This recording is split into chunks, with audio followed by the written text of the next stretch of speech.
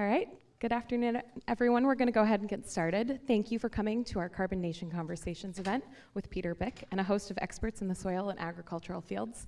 This is our first Global Institute of Sustainability event of the semester. We're very excited. Thank you so much for joining us. I'm Leslie Forst. I'm the events coordinator for the Global Institute of Sustainability. We have a really packed schedule of events this spring, and I wanted to mention a few that are coming up next week before we get started. On January 21st, we have Professor Nilsa Bosch-Perez. She'll be discussing case studies from her research on socio-ecological systems in Costa Rica. That's at 12 p.m. in this room. On January 22nd, we have Lindsay Kincaid. She's an associate faculty member at the ASU School of Design, and she'll be hosting an interactive lecture and workshop on paper prototyping our radical bike futures. So that'll be really exciting. I hope you can join us. That's also at 12 p.m. in this room. On January 23rd, we have two events. At lunchtime in this room, we have JC Chitwood, the Environmental Strategy Manager from Toyota. She'll be discussing sustainability from an automaker's perspective. And then in the evening, we're hosting a free film screening in partnership with the School of Life Sciences. And the film is Green Fire, Aldo Leopold, and the Land Ethic of Our Time. That'll be in the Marston Theater at 5:30 p.m. In ISTB 4 building. For more info on any of our events and to RSVP, please visit us at our website at sustainability.asu.edu/events. And now I'm going to introduce Professor Peter Byck, who's hosting today's conversation. And Peter will introduce all of our special guests. Peter is a professor of practice at the School of Sustainability and at the Cronkite School of Journalism. He's also the director and producer of the film Carbon Nation, a film that focuses on climate change solutions. Peter, take it away. Thanks, Leslie. It's real great to have everybody here. We didn't know if we'd get anybody being so close to the first day of semester, but the team that puts this on, Lauren and Leslie, they know how to do it, and they also know how to feed people, so glad. And there is a linkage. And there is a linkage, no question about it. So I'm going to go ahead and sit down. What we have here is a team of people that could really make an effect on climate and really make an effect on getting our soils healthy.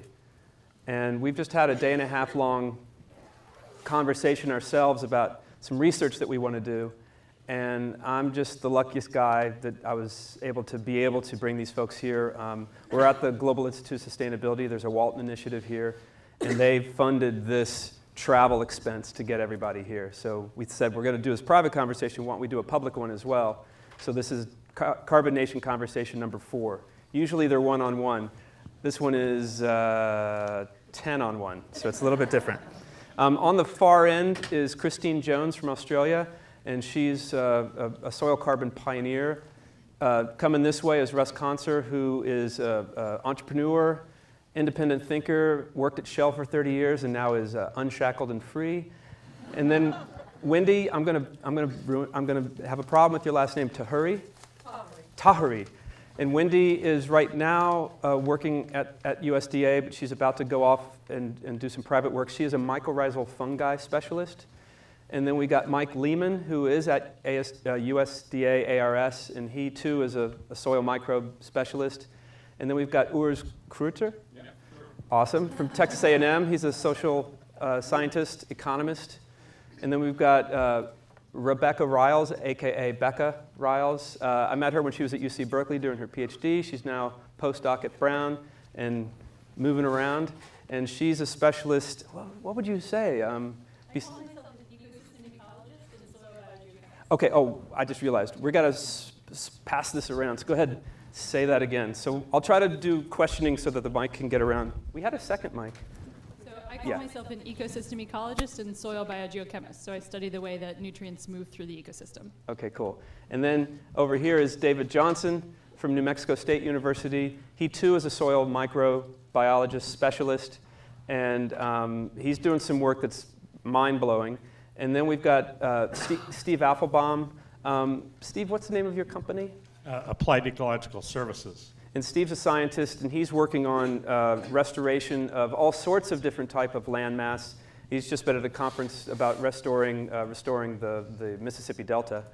And then we've got Jason Roundtree from Michigan State University, who is you are a rancher even though you're using a test plot to do it with Michigan State, and you're also looking at the methane piece of cattle. And then we've got I'm having a... Richard Teague. Thank you, man. I knew it was going to happen. I knew it was going to happen. So then we have Richard Teague from Texas A&M University, who is pretty much, in my mind, let's just say one of the leading scientists working with ranchers who are dealing with holistic management, trying to graze in a way that's a positive for the soil rather than a negative. And so this is the team we've got. And I'm going to have a lot of Q&A for everybody, but I thought we'd just open it up. Let's start with you, Richard. Richard has to leave first to get his plane, then Jason has to leave second to get his plane, thus this positioning. So Richard, what was the moment that you first realized that climate change was a problem and that carbon was a part of that? Did you have an aha moment? No, because my history going back to when I was a teenager, working with people to improve the land involved improving soil carbon for hydrology-related purposes, which translated into extra productivity and earning capacity. So as soon as climate change became a discussion topic, if you've got soil and if you're increasing soil carbon, you are pulling it out of the air. So this is a potential plus to mitigate. Talk about the connection between pulling carbon out of the air and getting better water retention in the soil. Make that connection. The more carbon you have in the soil, the greater the water holding capacity. But in order to get to the point where plant productivity and decreasing bare ground, which enhances loss of carbon from the soil, as soon as you decrease bare ground and increase plant productivity, you are adding carbon to the soil. And that enhances both getting the water, the rainfall into the ground. If you've got a high percentage of bare ground, you're only getting 25% of your rainfall into the soil. Whereas if you've got good plant cover, you can get 80+% of the rainfall into the soil. Just simply how much rain is soaking into the system and how much rain is washing off. So that means extra plant productivity, which means greater amount of carbon in the soil. And Steve, talk about drought resilience and flood situations with that scenario we just talked about. Well, according to the USDA, soil organic carbon levels on average in the United States have been depleted 60 to 90%. And at the same time, increasing flood frequencies, rare event floods that are supposed to happen have a 1% chance of happening in any given year, are happening every other year now. I live in Wisconsin. We've had we've had 7 100 to 500 year flood events on the Mississippi River and the Wisconsin River in the past 9 years. So one of the problems here is the engineering solutions, putting dams in, more reservoirs, more detention basins, are really symptomatic of these large-scale changes, but not addressing the large-scale problems of declining soil health, soil carbon depletion, and so forth. Are you suggesting that if there was a lot more carbon in that soil, healthier carbon, that those floods wouldn't have been as extreme? Exactly. Not all floods. Can't generalize. Antecedent conditions, if the soil is already completely saturated, then there's no additional water holding capacity, and it'll run off. But if you have more carbon in the soil, more organic matter that's sponge-like, and more productivity and plant material covering that ground rather than bare soil, both the water holding capacity of the soil and the impediment to water's movement from the land are increased, which essentially keeps water on the land, increases the infiltration that Richard just talked about, and keeps water around so that it evaporates and evapotranspires rather than running off, and the percentages start to balance on what infiltrates. And so the whole idea of, Christine, I'm heading to you, so I know you're eating. Let's go this way. The whole idea of having plant cover also cools the soil, which creates a situation where you have less evaporation anyway. So it's this great virtuous cycle versus the other way around. So Christine, how do you get carbon into the soil? What are the ways we were talking about, some of the most ways to get carbon into the soil? Well, first of all, we have to fix it from the atmosphere. So it's in the atmosphere as a gas, which I'm sure you're all very well aware of. We're hearing about it every day, CO2 levels in the atmosphere. But it's in a different form. It's in a solid form in the soil. So the intermediary or the conduit between the atmosphere and the soil is the plant, which can fix that CO2 and turn it into sugar. So we talk about fixing carbon dioxide transforming it into sugars, moving it through the plant, out through the root system and into the soil. And in order for that to happen, for that carbon to move out of the plant and into the soil in liquid form, we need to have what we call a microbial bridge, which is a symbiotic relationship between that plant and the biology in the soil, or more specifically the microbiology in the soil. And unfortunately, the way most land is managed now, or the way a lot of land is managed now, is that microbial bridge is blown, to put it bluntly, by the use of agrochemicals that interfere with the biological processes in the soil and actually prevent the plant from moving that carbon out into the soil profile, where it can become a stable compound that aggregates soil particles into little lumps, so that that makes the soil, when the soil is well aggregated, it means it's what you probably call friable or porous. Or if you think of your garden soil where you've used compost or you've mulched it and it's nice and soft, you can actually dig a hole with your hand instead of needing to use a spade. Well, that's what we call well aggregated soil. On our farmland, we see that soils have become more like concrete.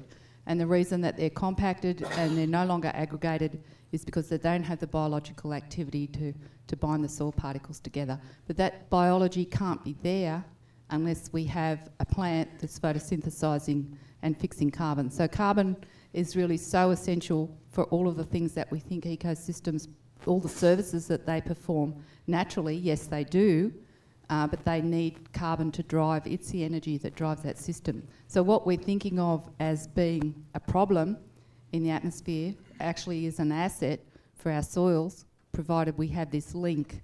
And the link between the atmosphere and the soil is plants. So the reason that we've been talking about grazing management, for example, is to ensure that there is as little bare ground as possible and as much cover or living cover as possible, but also we need to manage those plants so that they're actively photosynthesising. In other words, fixing carbon. Cool. Christine, can you hand it to Wendy? So when that carbon is going into the soil and the plant's happy, why is the plant happy and why is the carbon going into the soil? And I hope I'm asking you the question to lead you to your specialty. Yes, so plants interact with microbes, and microbes play a major role in providing nutrients to plants. So if you put a plant in a sterile environment, it won't do nearly as well, and most plants won't survive that at all. They evolved to work with microbes. So they send sugars out of their roots so that microbes will come to them and grow in those sugars and proliferate. And then as those microbes, which their little bodies, just like our bodies, also contain carbon, and there are just tons of microbes in soil. Soil is completely alive. And these organisms... Would you say healthy soil is completely alive? Healthy soil, okay. yeah. Healthy soil is more alive than certainly degraded soil. And these organisms all play a role. And these organisms not only become part of the carbon cycle, but there's a particular organism that is a keystone species in soil. It's called mycorrhizal fungi, and that's my special area of expertise. And they mediate between some of these other communities. When you have more mycorrhizal fungi, you have more bacteria, more everything is going on, more fungivores, and the things that eat those, more predators. The whole ecosystem kind of goes around this because their hyphae are a highway to that resource, the plant roots. Soil is porous, so if you're the size of a bacteria and you're trying to reach that plant and that resource, you're swimming along, and you've got to go around each particle, you're never going to get there in your lifespan, you're going to die of old age. So you got to jump on the hyphal highway, and they're coated with beneficial organisms. They promote more beneficial organisms. They increase plant nutrient efficiency. They affect grazers. They affect insects that are above the ground eating the plant. They have an impact on every aspect of that plant's physiology, and they're an incredibly important link to making our ecosystems and our agricultural systems efficient. And Mike, just to take it down further, what's the work you're doing right now? We were talking about measuring that. How hard is it to measure mycorrhizal fungi? And sometimes they change their DNA when you're looking the other way. Is that what's going on? I think the appreciation of soil microbes, bacteria, and fungi, including arbuscular mycorrhizal, is increasing, and we get all kinds of great questions from producers, laymen, gardeners, etc. And just so you know, we're working on all of them. It's going to take a little time as we work through some of the tools, some of the obstacles, because we can't even agree on what a species is for bacteria. Because you know why? Because they're down there swapping genes around right and left. They're not waiting for a hotel room or anything else. They're just picking it up where it lays, and it really complicates the study of these organisms and the ecology of these organisms. But my goal, is to contribute to being able to measure this quantity of soil biological health, and this opportunity to work with this group and study the effect of grazing on soil carbon and soil biology is a great opportunity to advance the tools we have to study soil microbiology and its relationship to soil health. All right, Jason, could you give David the mic? So David, you also work on the underground, as it were, and you're finding out that at a certain point the plant starts feeding the microbiome because it trusts that the microbiome is going to feed it. Yes, yes. So talk about that, because that is such a new way of even thinking about what's going on down there. It's mind-blowing. As you start to build up the microbial community in the soils, you start to see a synergy develop between the plant and the soil microbes. In the biological world, you have to have a certain amount of bacteria, a quorum is what we call it, to have certain effects start to happen. You get gene transcriptions, you get all types of different changes where they start to work in tandem with other organisms in the soil. So this is what I'm observing in, I'm mostly in the cropland approach, and you're seeing the ability to grow more crops on less land with less water and no amendments, which is very important for... Let me rephrase, let me say that again. Okay. You're finding out that you can grow more crops on less land with less water and less fertilizers, herbicides, and things like that. Yes. Thanks. And so your early days on your studies, correct? Yes. And you've worked with chili, you've worked with cotton. Cotton. So a lot of these folks are right on what we were calling the bleeding edge of this whole world. And this gentleman here is right there, and so we want to embrace his work. We embrace people like that. Exactly. That take these hard topics on. Okay, so let's slide it down to Jason. Let's talk about... You can go in stereo, Jason. No, just take one. Let's talk about grazing and the idea. Explain to me what conventional grazing is, and then maybe we'll pass it over to Richard to talk about high stock density rotational grazing. We'll let you guys do tandem on this. Well, certainly, if we go back to the 1800s, we have several ruminants that are migrating across natural-based grasslands. Ruminants are like? Buffalo. Bison, yak, sheep, goats, whatnot. Got it. Caribou, elk. I'm sorry. Yeah, there you go. that's Thanks. good. Okay. To migrate. Yeah, and so essentially, typically, what is what is adapted over time is the fact that with fencing, with human management, we began to confine those natural processes, such that typically animals are left in one area and essentially left to graze on their own behalf. And so what essentially happens is it's very important to understand that to take what Christine had said about the plant being that important piece to draw the CO2 down, well, equally important is that plant has to be defoliated and it has to be grazed down, and that triggers the process for the roots to produce the exudates and the other things to happen under the ground. So the animal has to be involved with that. And so what happens in a continuous system is that animals choose to only graze in certain areas. And when they do that, they may go and nibble on a plant. And you know what? They may not like this plant. And then they're going to go nibble on that same plant they just nibbled on a week earlier. That they like. And what happens is we get something, what we call overgrazing. Therefore, we lose the entire biology and we lose the entire beauty of why ruminants should be on grasslands. So Richard, talk about what high stock density rotational grazing, how it approaches this, we're calling it a problem, and how it makes it a real solution. What Jason's been talking about is continuous grazing in the landscape, which is not uniform over the landscape. It concentrates on the preferred plants. And when you break that area up with fencing or herding, so that the animals only graze a portion of it at a time, you can, a good management will allow for correct degree of use and then movement off to allow those plants to recover where they have been grazed. So when you put a lot in there and it's, they're compact and it's a short amount of time, they're going to sort of do an even graze, then you get them off to the new section. That's right. So in that way, you can move the animals through the whole landscape and not overuse any portion of it.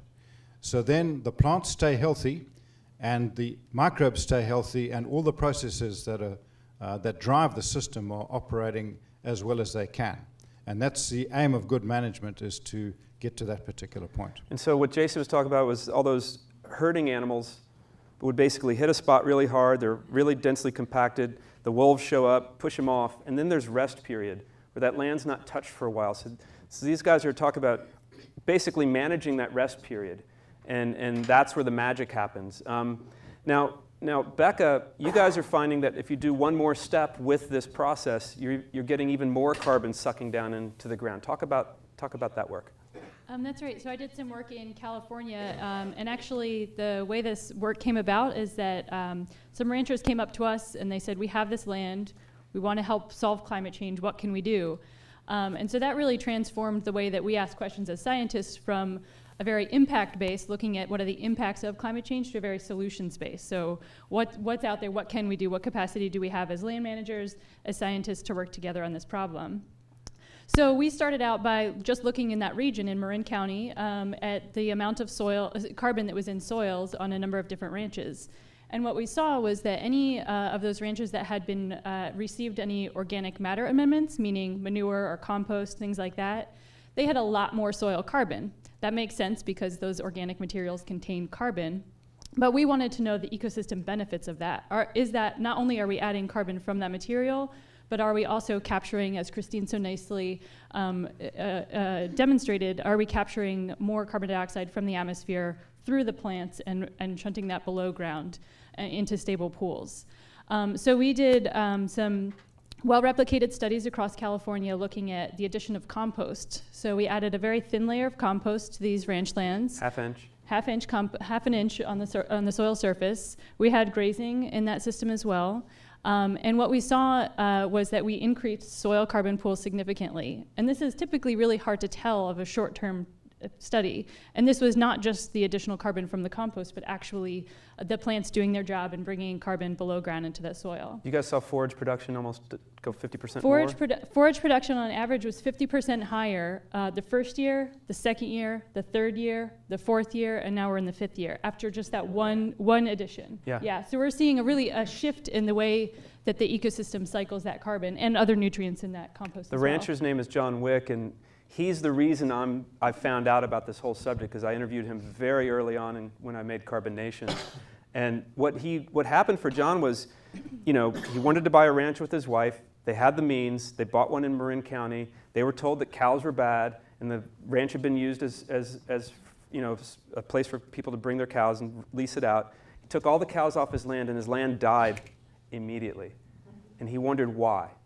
And that's this whole thing came out of that got you a nice gig. Right. So John brought in a really excellent, innovative rangeland expert named Jeff Creek, and he came onto the land, and the first thing he said, well, where are your cows? You need some cows here. So right. Yeah. Exactly. Now we're talking about cows eating grass, not eating corn, not going down that road. So Russ, let's get a mic down to Russ. Now we're going to talk about the product, right? The steak that people who eat meat, and my apologies to the folks who don't, grass-finished beef. Talk about your evolution for your own health to that subject. Well, it's more of an education as a consumer, but certainly I'd learned independently over the last several years about the differential biochemistry of grass-fed animals versus grain-fed animals. I'm nodding heads, so I think that knowledge is fairly broadly known out there now. And then in terms of the the journey here, and I heard a TED talk by one of the characters in this play, Alan Savory, earlier this year, talking about how grass feeding cattle actually was good for the soil, like we just talked. And I said, hold on, there's two really important things here that just connected in my brain. And then the third piece, human health and human health and health. land health. So you mean this thing that is really good for my own health is also good for the land health? And then the third dot that really had to connect in there was having led an innovation group for a major energy company. I realized, well, it's also good for solving this CO2 problem that we're working really hard on. And do we get overall environmental health, land health, human health, economic health maybe, and a lot of things happening simultaneously. And through serendipity, honestly, only a few weeks after I had seen that TED Talk, I met Peter and it's plugged me into this amazing community. And I think it's still very early on, but becoming a believer in the possibilities that are here based on early anecdotal evidence and some good foundational science. So Urs, we're now into the economics of this. Yep, you got to go. All right, good to see you. Yep, let's see. You guys are still good. Okay. Attrition. See y'all later. So why don't you guys slide down one and I'll take your chair. This is to make it a good shot, ladies and gentlemen. When you see any award shows, they hire extras to sit in the empty seats to make sure it's full. It's just true. So talk about the economics. It's one thing to say to a rancher, hey, this is better for Earth, but how is it for them? So all of us here on this panel actually come from a biophysical background, and a couple of us speak kind of funny. I think you might have noticed that. Richard and I actually both hail from Zimbabwe originally, which is where Alan Savory did his early work as well. So I started as a grassland ecologist, but then eventually, got to the point where I started asking the question, well, we as scientists, we know what these landowners should be doing with their land in order to improve or maintain the ecological health of their land, but why they're not doing it? Why should people care? What is that motivating the decision maker? And when we talk about management of land or management of ecosystems, it's actually the management of people more than anything that we're talking about. And so I started asking the question, well, is it just is it a profitability question? And one thing that's quite apparent is a lot of landowners don't manage their land to become wealthy. In fact, many of them are asset rich and cash poor. And so they do it for a lifestyle purpose more than just an economic purpose. And so that then led me to the next stage is I started asking the question, well, if it's not just economics, then what is the driver? And how can we use the motivators for people for owning land to help them improve their management and do that in a voluntary, positive manner rather than some sort of coercive legislative manner where we try and beat people over the head and tell them if you don't, you'll be in trouble. And so what I really focus on is the incentivization of landowners to improve their individual decision making with respect to the ecological health of the land. But I'm also very interested in trying to understand how people can be encouraged to make decisions together, because if you're talking about landscape level improvements, you cannot just focus on the individual property, because often the property boundaries are ecologically completely irrelevant. And so you want to be working at the watershed scale or landscape scale. So one of the real questions is, well, how can you get people who may or may not be friends across the border, how can you get them to work together? So most recently, we've been doing quite a lot of work with prescribed burn associations using fire as a restoration tool in areas that have become very heavily intensified with woodlands, and which wasn't what they used to be. They used to be open grasslands or savannas. And fire, and I believe part of the reason is because probably I'm willing to bet that most of us sitting in this room have a little bit of a pyromaniac in us, throwing a match out there and seeing things burn. It's a very kinetic, it's a very visible kind of thing, and I think that's one of the reasons why the reintroduction of fire in Texas through these prescribed burn associations has, and I excuse the pun, literally taken off like wildfire.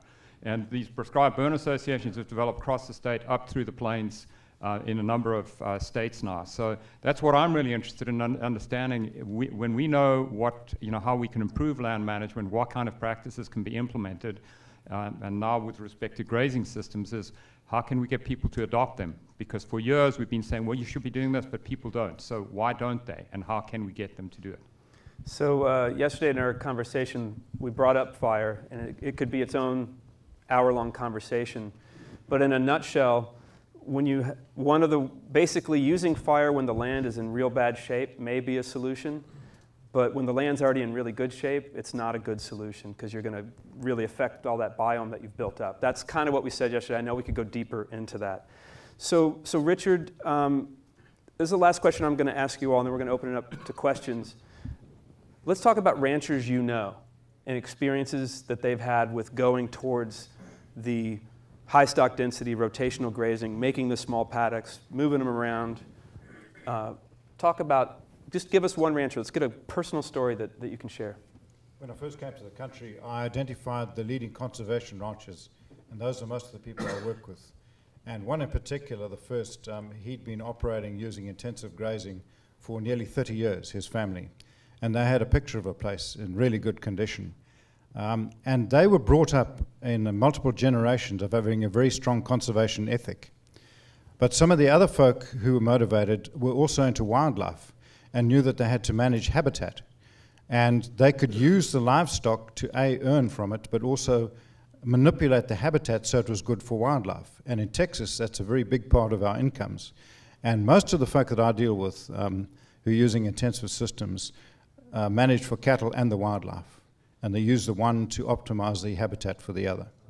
Because what's good for a cow is good for deer. When everything's bustling, you got yourself a nice system there. Yes, if you use the cows in a certain way, so using the microbes, then you're speeding up the nutrient cycling component. There's more green around, and the wildlife respond to that a lot. And you can manipulate that for most purposes using your livestock intelligently. So I've met ranchers who have an extra income by leasing their land for hunting during hunting season.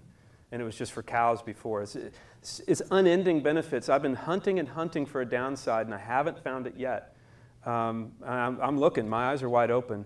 So let's open it up to questions. And when you ask your question, I think we've got one of these mics. We'll shift around. Wait till you get the mic, if you can, and let's give it a shot. Yep, right up here.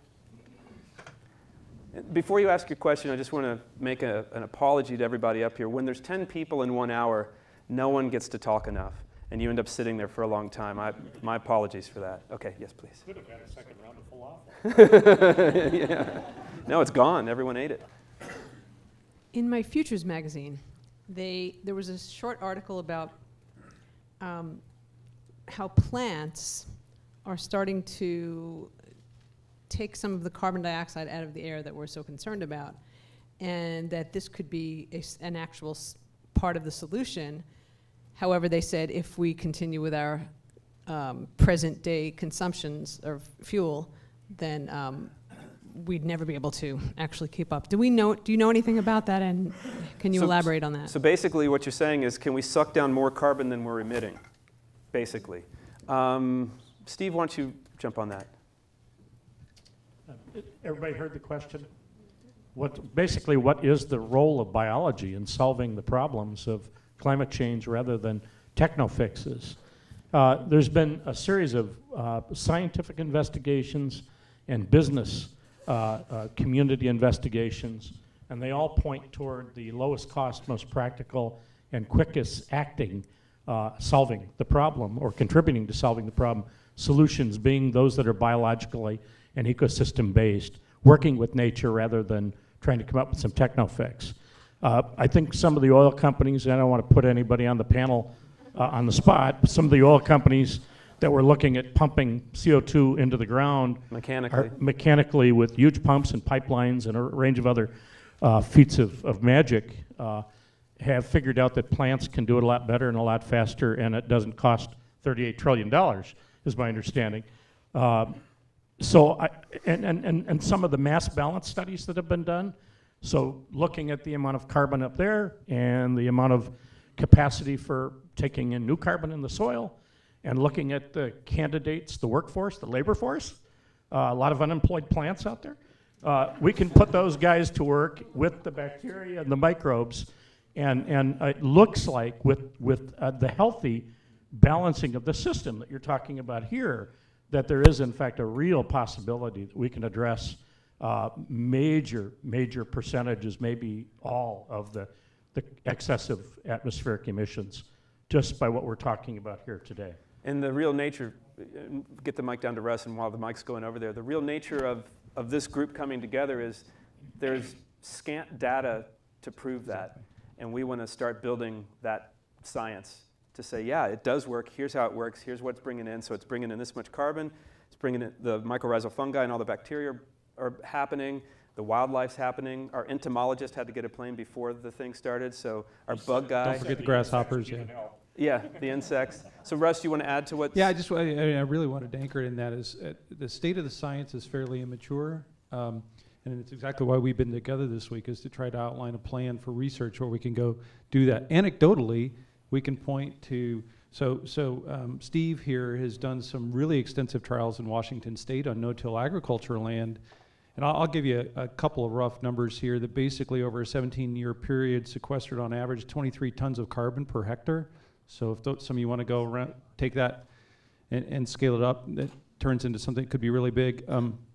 Richard's Farmers, ranchers there in North Texas, and Christine's done some work in Australia to suggest, again, anecdotally, not systematic yet, really, or it's very localized, let's put it that way, that within 10 years they're seeing numbers in the range of 50 tons per hectare of new carbon that of new wasn't carbon there before. Uptake differential to people continuing normal practices. Meaning carbon from the air. And one of the real challenges here is that, they're nice anecdotes, but can they really scale? And it's not only the geography and geology and biology of the scale, it's the human part of the scale, like Urs was talking about, is how do you replicate practices across enough landscape? Because if you take those kind of numbers I just shared with you and you scale them up across global landscapes, indeed you come up with numbers that really do put a dent in the overall carbon budget of the planet. But we don't have the science to really demonstrate that we can do that broadly yet. We have a couple of intriguing points that say it's anecdotally possible, and a lot of research yet to be done. Okay, next one. Let's see, how about this gentleman here? He was here first, I think. Yeah. I was just wondering how big a problem is the receding wetlands in the planet's ability to absorb carbon? Yeah, Steve just did that, so you need to get going. Okay, let's thank Richard T. Thanks, Richard. Do this. Nice seeing you, Richard. Yeah, absolutely. The question about wetland decline and what role do wetlands play in the planetary carbon budget. I've just been in a 3-day brain draining session in New Orleans talking about the future of the Delta and the Gulf Coast wetlands. And the Gulf Coast wetlands in the sediments that are actively vegetated, there's about 24 million tons of carbon. That's the estimate, and the estimate is higher. Tons of carbon. Total of pure sea, not. But in what size space? It's about 24 million acres in rough acreage. Okay. From Brownsville, Texas, all the way to Mobile, Alabama, basically. And that's not looking at the lower deposits that are ancient deposits. That's just the active living layer. The projections right now are 8 to 22 square miles of coastal loss per year, accelerating to 15 to as many as 50 square miles of coastal loss per year. That would translate to about 14 to 17% of the total emissions from this country coming from those wetlands and their decline. One fire that occurred at the Pocosin Lake National Wildlife Refuge in coastal North Carolina, where coastal wetlands have been ditched and tiled and used for agriculture, released something like 22 million tons of CO2. The entire East Coast and even Washington, D.C. had a brown haze for the week that fire was in play, and it never made headlines. Never. So in answer, the wetlands are huge. And restoring them is massive potential. And our second Carbon Nation conversation is all about that. If you want to look online on ASU's website, it's all about just that. They call it blue carbon. That's right. Yeah, so it's a whole new field as well, and it's looking amazing. So open it up again. Yep. Wait for the mic. Hi. Last week I read about an article about McDonald's going sustainable beef by 2016. Can you talk about what that's going to do, if it's going to do anything, if that's something that's real, and what is the impact of that massive company is going to have in this process that you're working on? It's just like thinking economics. If you're not cool with it, I could send it down the line. Yeah, it's probably better. Jason, you want it? Sure. Okay, let's give it to Jason. Well, I think, first of all, sustainable is such a broad term. I prefer to look at triple bottom line agriculture such that it's environmentally regenerative, it's profitable, and it is socially beneficial. And so I think the first thing I would say is I would like to wait and see what their overall definition of sustainable is. Secondly, it's important, I know, to understand that, you know, McDonald's employs 900,000 people in our country daily. And so if we just do away with McDonald's, we're still going to have issues, if that makes sense. And so I do applaud them that they are becoming more aware. I know that Peter has actually spoke with them. I've got colleagues there, that they are beginning to address some of the challenges that such a global type food system has provided. Can I just continue? Sure. I knew you had something. Well, what I was going to say, again, you know, often when people start adopting new practices is when they're incentivized to do so. So if a McDonald's or Walmart says, well, we're only going to stock environmentally friendly beef, then there's a lot of landowners who will start managing the land in a way that subscribes to that, particularly if there's a premium for it. So I think it's exactly this sort of occasion which can result in these catalytic events where a lot of land managers start doing things in a different manner. So I think it's positive. I mean, again, it's a question of how far are they willing to push that, how do they define it, there's kind of issues. But any big corporations like that, when they make a kind of policy shift, that can have a tremendous impact. Both inside and outside the company. And so I just want to add to that, because I think this is an opportunity for all of you. It's certainly where I came into this thing, that's not some abstract thing. It's basically the growth of organic food, farmers markets, all these things. They're happening because consumers like you choose to spend your dollars differently. And you have so much control. Just last week, some of you would have known that General Mills has decided to go a GMO-free Cheerios product. You would have caught that announcement.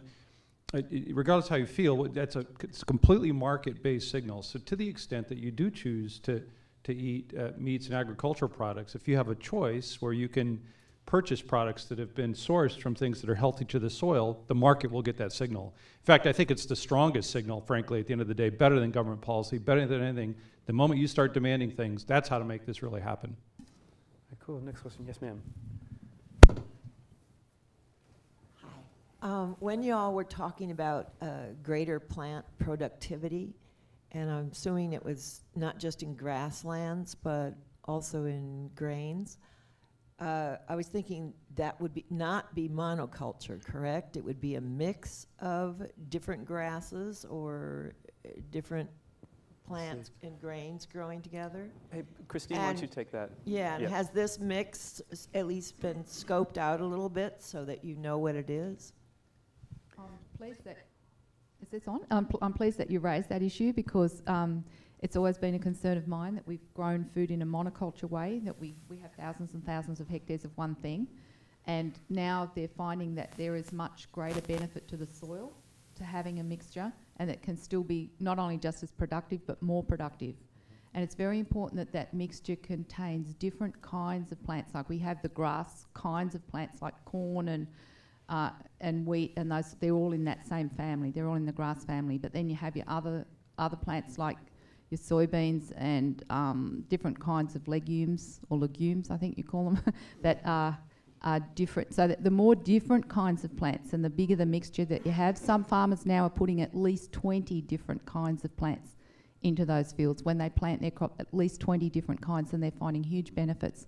And also a big benefit from integrating livestock into their cropping systems. So not having grazing as one way of managing land and cropping as another way of managing land, but fully integrating cropping and grazing, and it builds on each other. I can see Peter doing the stacking there from my peripheral vision. Nicely done. It's the Nicely vertical done. stacking that you're not taking away from anything, you're building, and it's using all these natural processes that you get these synergistic effects that once you start to get all of the pieces of the jigsaw in there, the whole picture works so much better.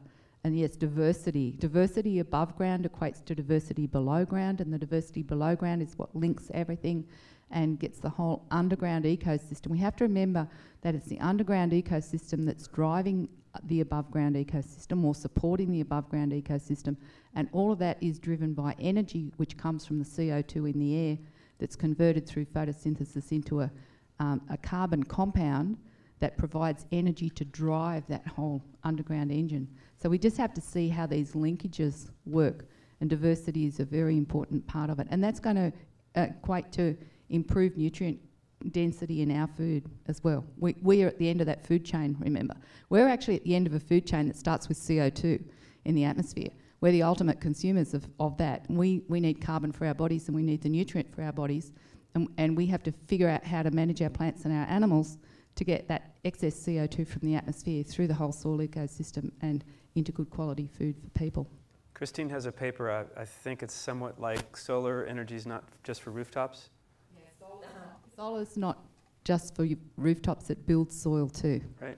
So pass it on to Wendy, same mic, and give us a picture below ground of a monocrop grassland and a cocktail mix multi-crop grassland. What's happening downstairs?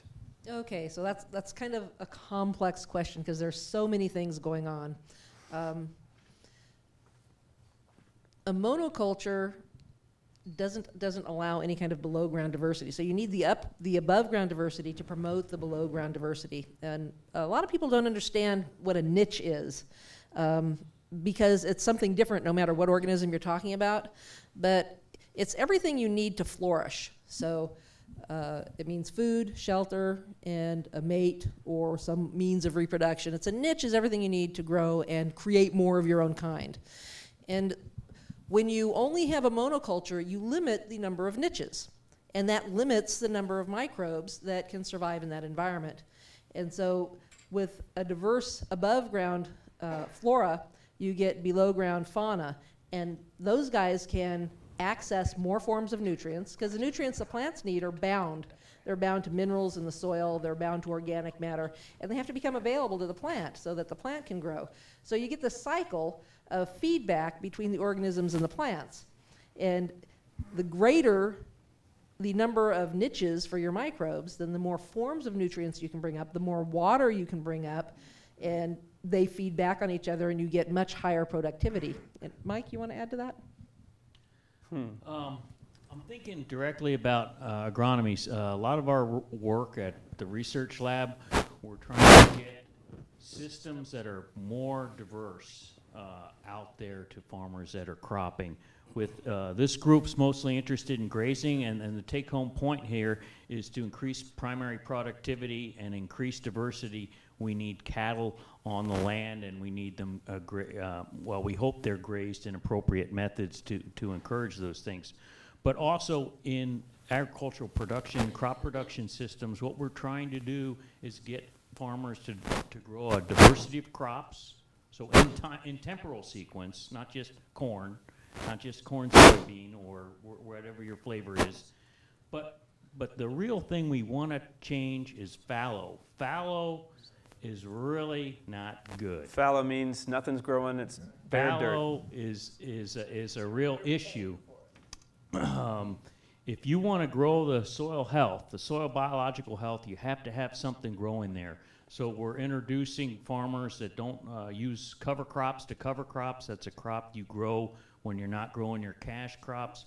Folks are doing research on interseeding another plant at the same time, pulse crops, double cropping. There's all kinds of techniques that have actually been around for years that are coming back around, maybe for different reasons, and hopefully we're providing the data sets to support them, that having something growing, having a diversity of things growing is the best thing you can do for your land, whether you're a farmer, a rancher, or a gardener.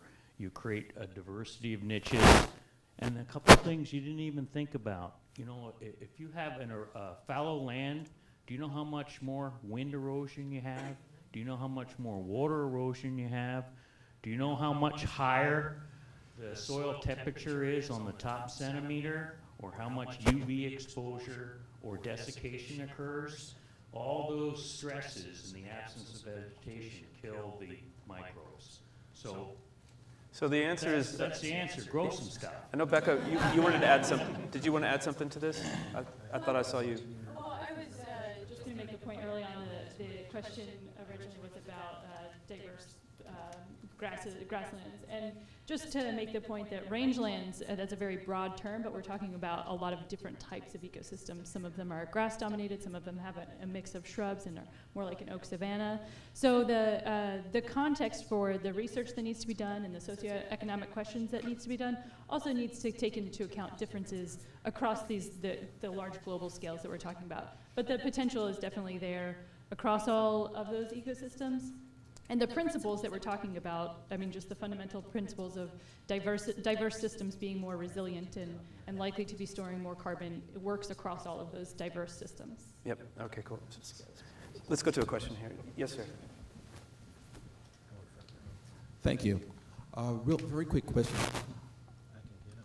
More and more cities are, in fact, you brought up the question of urban agriculture. More and more cities are writing urban agriculture into their general plans. Tucson did recently.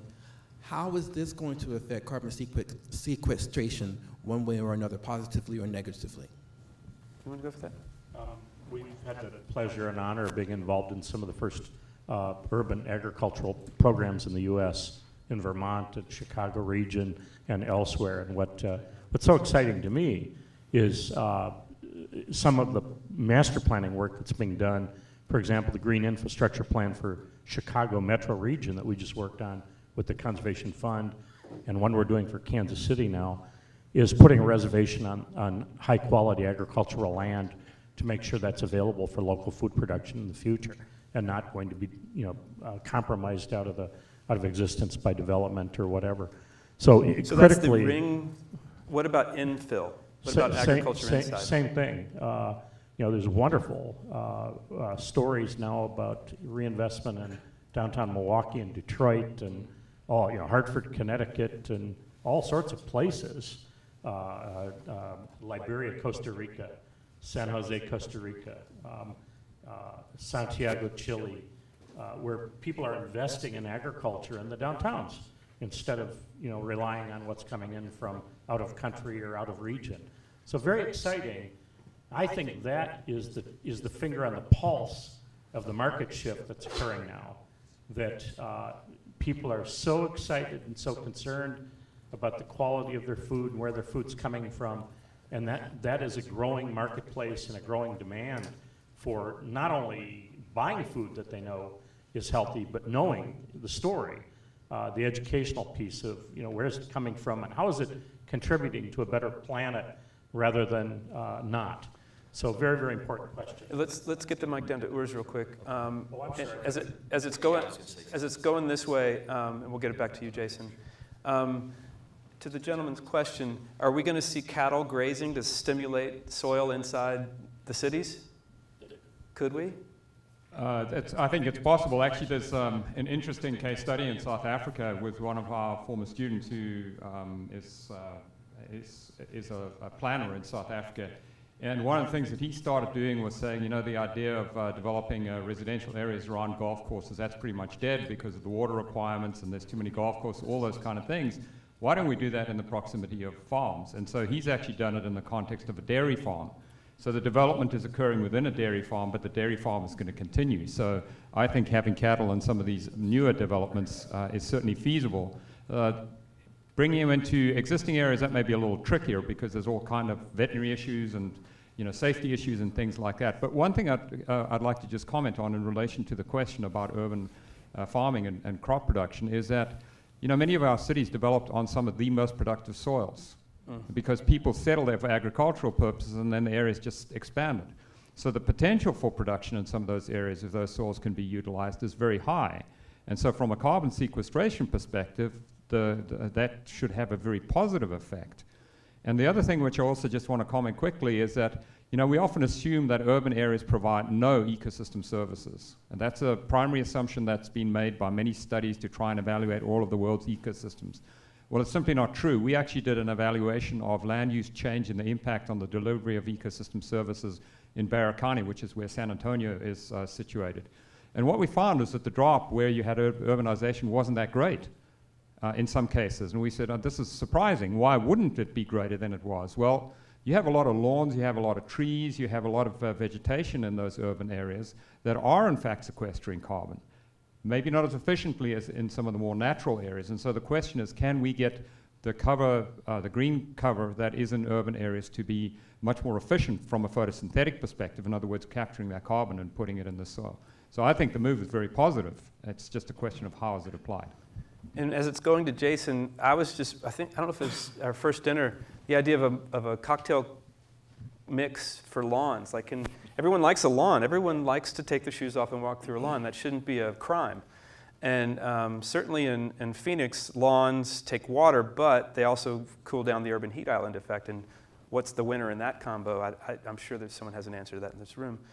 But if there's like a cocktail mix that really enables a great below ground life, that could be very, I mean, that's a lot of land. I've talked to John Wick about that. It's a lot of land. 45 million acres across the country in lawns. 45 million acres of lawns. So we're going to go to you after Jason. Okay. So first I would say that I think every citizen deserves access to high quality food.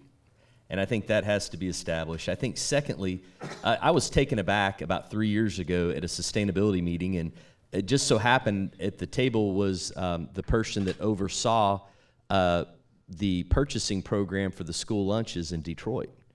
And we were talking, and she said, I want to get grass-finished beef into Detroit. And of course, I was taken aback a little bit. And there's currently schools in Detroit now that are actually growing all their own greens in hoop structures outside the schools that are being served. As it pertains to livestock in an urban environment, I think the one barrier obviously is going to be expertise. But what I would say is, would it be smarter potentially to, just as we had challenges in urban environments, we also have tremendous rural poverty as well. These areas have 30+% obesity. There's still food deserts there. In northern Michigan, 80% of the students are on school lunch programs. So I do a lot of food systems work, and so what I would offer then is that, would it be of benefit to tie these areas in rural landscapes that are adjacent to urban areas and create local systems that provide a anamnestic or a symbiotic type of triple bottom line to both areas for an overall improvement in terms of our society. Back up. Another point that I wanted to make about lawns is that they're a huge source of nitrous oxide, which is a really potent greenhouse gas, almost 300 times more powerful than CO2. And it's been shown across many cities that's a huge source of global warming potential of the entire city. So diversifying them with different grasses might be an option, but transforming them into food systems in urban environments I think holds incredible potential. Even if it doesn't store carbon in the soil, you're likely reducing avoiding those emissions of nitrous oxide. And another point is that a lot of cities are now doing curbside composting. I'm not sure if that's happening here in Arizona, but San Francisco, Oakland, Berkeley, New York just started it. There's bills up in Connecticut, Vermont, and LA. I think Massachusetts. LA. So I think there's a real movement growing here, and the question is, what do we do with those organic wastes? It's wonderful that they're not going to the landfill, because then they're not producing methane, which is another greenhouse gas. And so putting them back on rangelands, as we showed in our study, is one option, but also putting them back locally in the urban environments holds incredible potential. So even if the answer may not be in the soil in that case, it might be in avoiding those other greenhouse gases. Waste is good.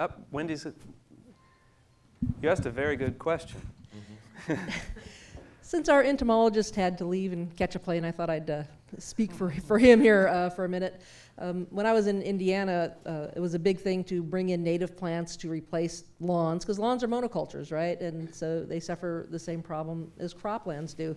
And one of the things that I noticed, because it was just sort of becoming a fad when I first moved there, is the buzzing sound. I had moved there from Hawaii, which we don't have a lot of insects there, and it was really quiet at night, and I hear all this buzzing and chirping.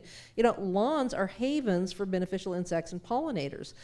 If you replace them with native plants and diversity, again, to get insect diversity, you need the plant diversity. And so that all these systems just sort of come together and interlink.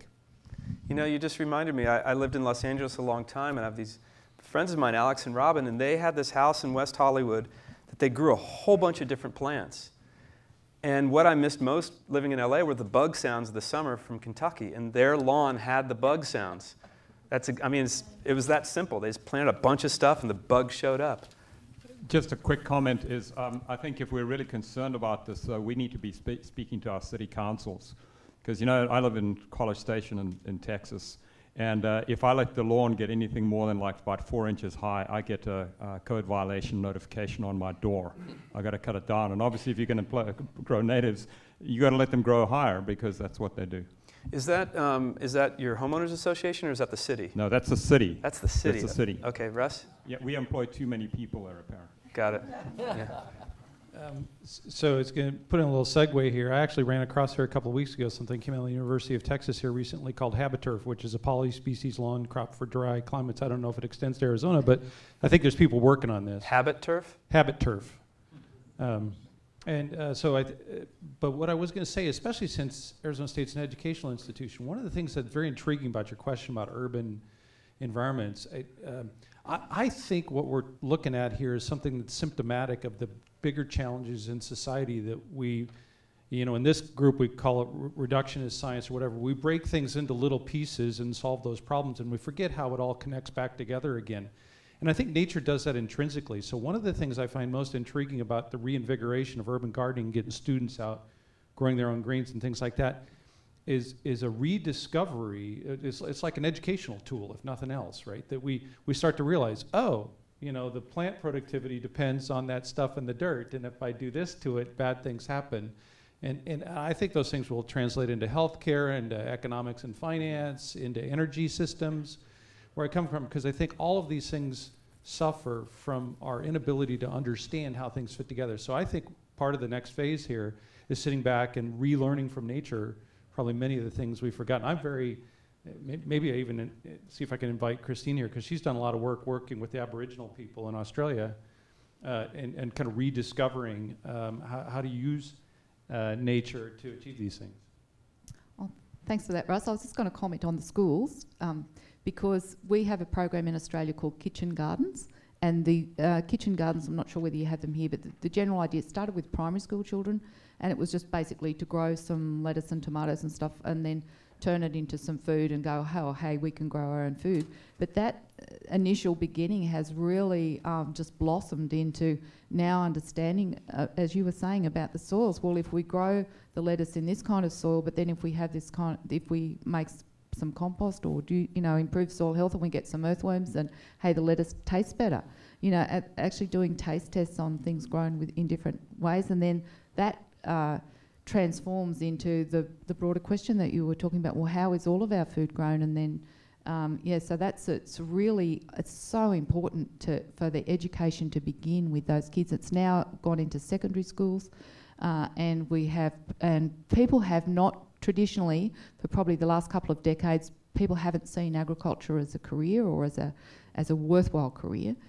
People that come from farming backgrounds have been interested, some of them going back into agriculture, but you know, if you've got brains, it's more or less, well, you go into law or you go into medicine or something. You know, we want the people with the brains to be going into ag and to be understanding about the soil biology and how to nurture these systems that support the whole planet and support our health as well.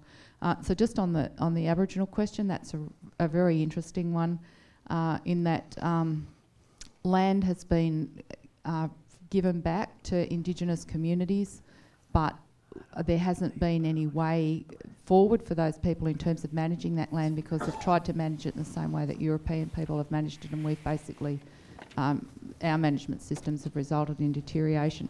So it provides a really exciting avenue for reconnecting people with traditional methods of land management that restore soil and restore ecosystem balance, and more of an understanding of diversity and how all of the different things link together. So with what remains of Aboriginal culture in Australia, which isn't very much, we're trying to grasp those last remaining links and restore them and rejuvenate them, bring them back into, so we're bringing back understanding from traditional ownership, linking that with some of the understanding that we have with current ownership, and bringing it all together. I think is just so exciting to, and it's all based on understanding the natural processes and how to get them to work better.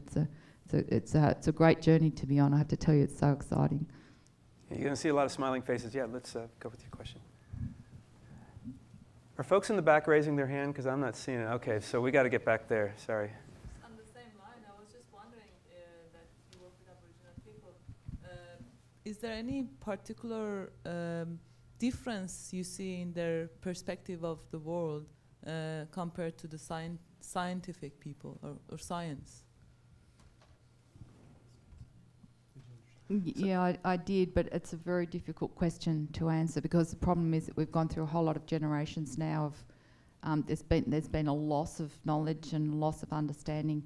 There is still very much a connection with the land, and a very strong spiritual connection. I guess that's probably about the only thing that's remaining with a lot of these people. It's a very strong spiritual connection to land, and a desire to nurture it and to reconnect with it. But a lot of the knowledge as to how it used to be managed has unfortunately has been lost. Yeah, that's in the same line again. What I notice in science, I see that part is actually missing.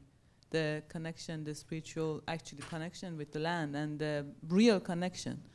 And I see all the science is there, but I often don't see ever a scientist talk about that actual, because if it's not there, how can we actually do anything at all?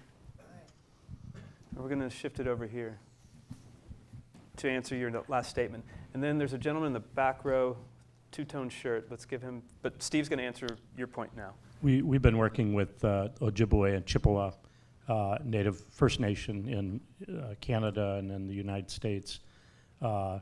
It's so remarkable to me. They've been on the verge of absolutely losing their traditional knowledge, as you're probably aware.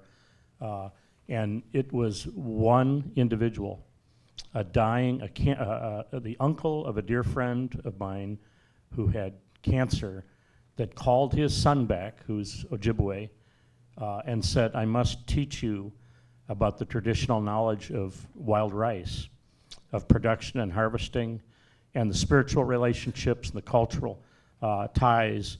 And he gave up a Wall Street job and came back to Wisconsin. The son did. His son did, yeah. Roger Labine with the Lac Vieux Desert Ojibwe tribe. And basically, at the request of his uncle, took that on as a personal mission to learn that and bring it back to his people. And the interaction with science is an interesting segue. Not only was the traditional knowledge of harvesting and processing, there's quite a process to parch it and know when to harvest it and know how much to take from the plant population before you deplete it, and a lot of other things. Not only was that at risk, but the relationship of the community to that plant and to their whole culture. Menomin is basically one of the Menominee, Wisconsin, Menominee Falls, Wisconsin. In Wisconsin and Minnesota, Menomin, I don't pronounce it the way Roger does, is one of the fundamental words in the place names in our state, and it means wild rice. And everything about it was being lost, and it was this connection between a dying uncle and one individual that brought it back into the culture. And now he's offering rice camps, so anybody, 50 people show up and learn how to harvest. It's a remarkable story and a remarkable process.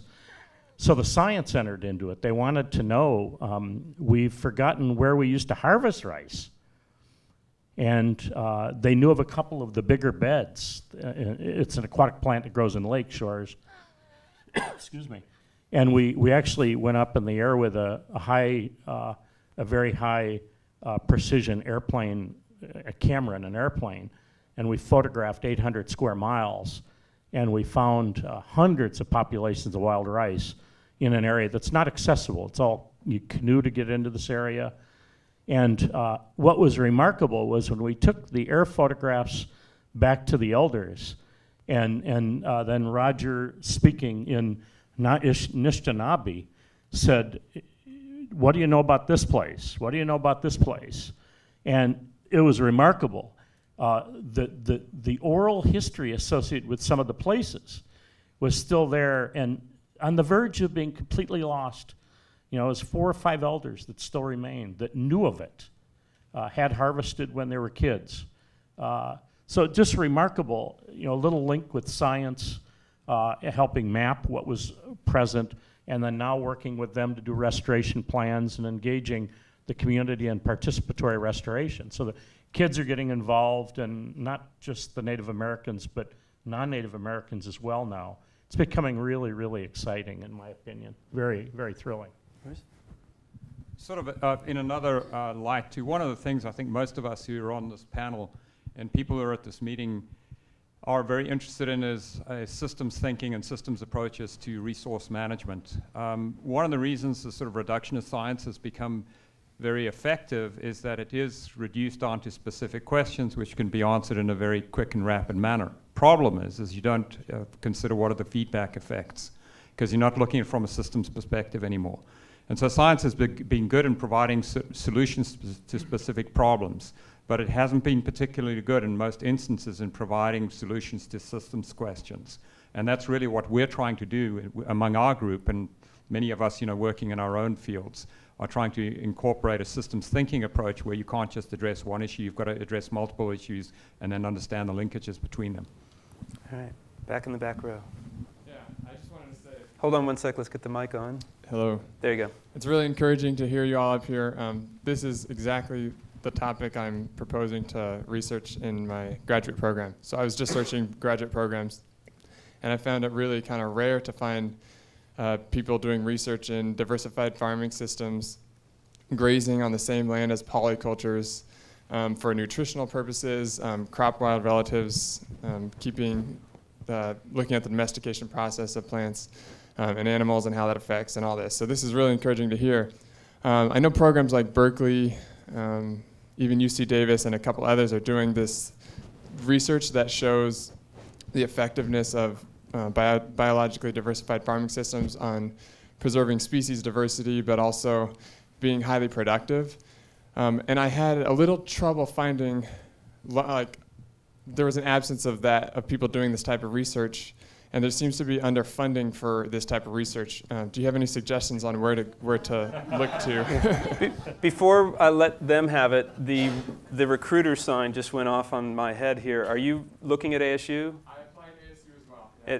In which school? The geography program. In the geography program. So when you come and you get in, come to the School of Sustainability as well. We do things across borders. Yes, I have. We don't see borders. Professors who are in the sustainability school too. Okay, so you're good there. All right, so you just brought up the thing of funding. And I'd say just about everyone wants more money. I'm a filmmaker. Funding's a big deal. Can we pass the hat when we're done? Yeah, exactly.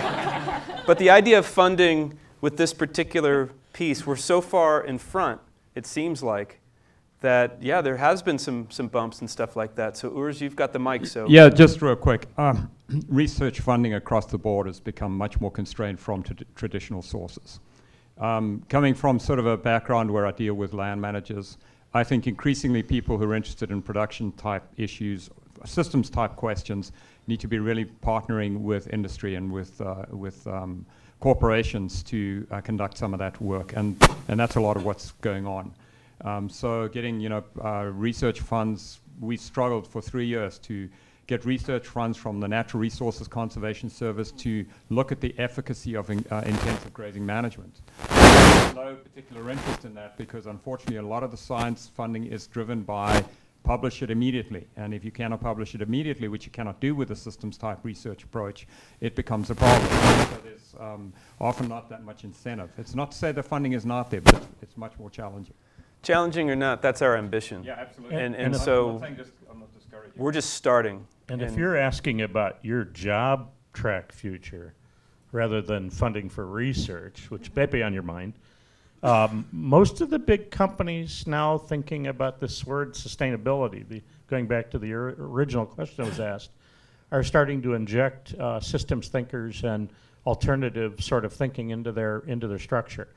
Even though you might have to fall in line with their corporate blissful policies and programs, they are starting to, as the old guard turns over, the mission is changing and the investment in labor and talent is changing too. So don't just think about research funding, thinking about getting inside the beast and changing it from the inside out. So going down to Wendy. Also, with the advent of technology and the internet, there is more and more control over funding from you guys, and you're probably not even aware of it. Crowdfunding has become a big thing. I mean, just like you can vote with your wallet for products, you know, I want non-GMO or I want this or I want that, by simply buying what you prefer. Now, there are all these project sites online that are available where the general public can fund what they want to see happen. It's like, you know, I'm going to donate $5 to this, and when 1 million people do that, you suddenly have something funded. And you can pick. Wasn't kidding about passing the hat. We'll just do it in the digital space. Okay, so you've been waiting patiently. So here comes the mic up front. Oh, sorry. We're wrapping up here, so we'll take this question, and then we'll wrap it up, actually. And then folks can talk with these folks, whoever's, I don't know who's got the next plane ride.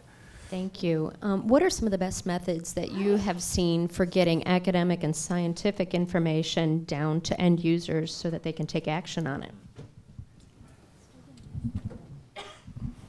I think one thing to do is if you're working on a local basis instead of kind of global questions, that's a good case study for getting involved with the people in that region, whether you're a scientist or a policymaker or a rancher or a farmer. And the important thing, though, I think, is that conversation needs to happen before the work's begun. So it needs to be a dialogue, or multiple dialogues between many different stakeholders to figure out. So I'm a scientist, and it's important for me to understand the rancher's perspective because I want to set up experiments in my research questions that will give them the information that they need. And so in order to know that, I have to talk to them first. So, I mean, just building those relationships, which takes time, building those relationships with people, doing things like this, where we all come from very different disciplines, and just getting together and talking about those issues can really take you leaps and bounds versus if you were just working on those yourself. We're probably working on 400 participatory projects now, where it's community-based conservation, community-based restoration, community-based food production, alternative energy projects, soil carbon projects, engaging people in the process of conversation. We just did something, my wife is the president of a new watershed partnership, and did something called Places of the Heart. And if you, I'll describe it in a second here. Quickly. A map of the watershed, and each person that came in, it was about 200 people that came into a meeting. They were given little pink stick-on hearts, and they put those hearts on places. They were asked to put them on the aerial photographs and the maps on places that were meaningful to them. And then we had a conversation about why that meaning was out there on the landscape. And it broke down every single barrier I would have imagined to be present. You know, the wealthy people, the big farmers were there, the little farmers, the people that had hunting dogs that hunt raccoons at night, run across anybody's property. And all of a sudden, people started having a conversation about how they can work together and about what was meaningful about place. And so participatory process starts, in my opinion, before the science work is laid out, and then the people actually are engaged in helping do the science. Citizen science, along with a layer of professional science, really begins to inform everybody, in our opinion. So wonderful process.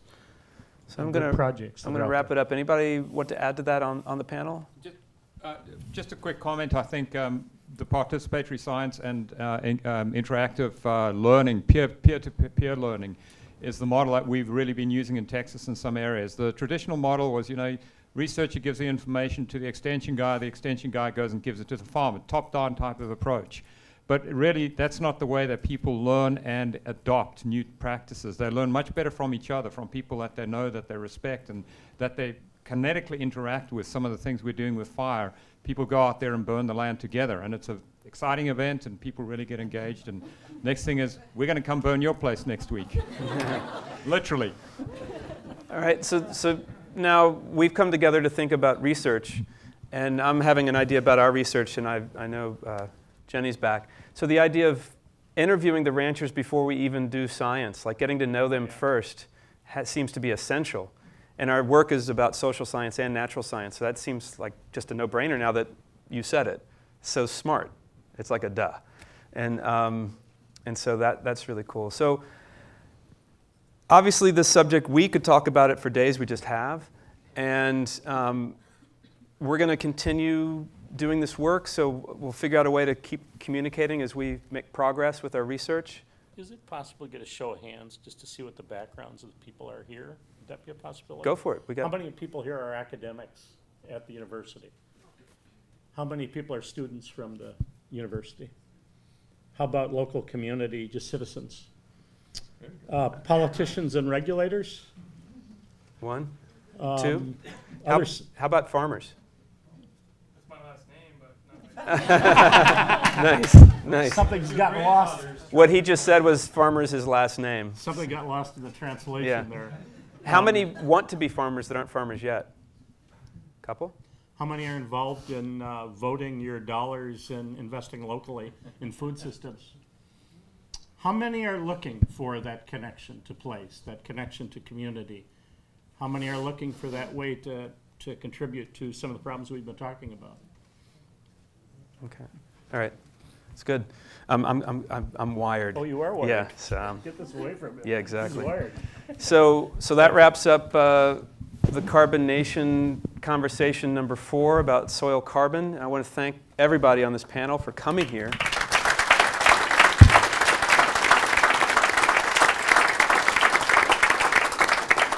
And the other 6 scientists who've left to get planes and things like that. In spirit. I want to thank the Global Institute of Sustainability and the School of Sustainability for supporting this ongoing series of conversations. And I want to thank the Walton Initiative for supporting this particular gathering, this confab as we've called it, the Soil Carbon Confab.